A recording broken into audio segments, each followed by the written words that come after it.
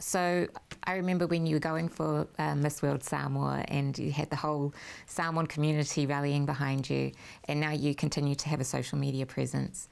Do you feel there's a responsibility that comes with having a social media following?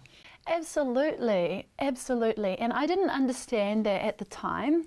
In 2014, 2015, 2016, my social media just kind of exploded, and I didn't really have that mindset at the time to, oh, I'll be an influencer, oh, I'll do X, Y, and Z. Looking back on that now, I'm a lot more understanding that what I put out on social media actually affects people and can actually encourage people, and especially the younger generation. The messages that I receive from people are incredible, and they really are people sharing their real life stories and situations, and also sharing to me how my message or my word or my picture or what I've done has helped them, you know, make a decision about their life.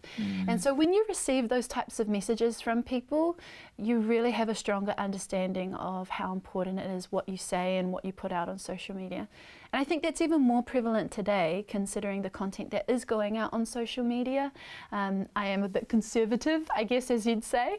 And so I worry for our next generation, because there's so many voices saying so many different opinions and expressing so many different things outside of, I guess, my value set, or, you know, a faith-based value set, which I think is beautiful and amazing, that people can get sidetracked. And so, yeah, it's really important for me what I put out on social media, that one, it's positive, two, that it's always encouraging, and three, that it's obviously there's a faith-based value to what I'm saying. Yeah.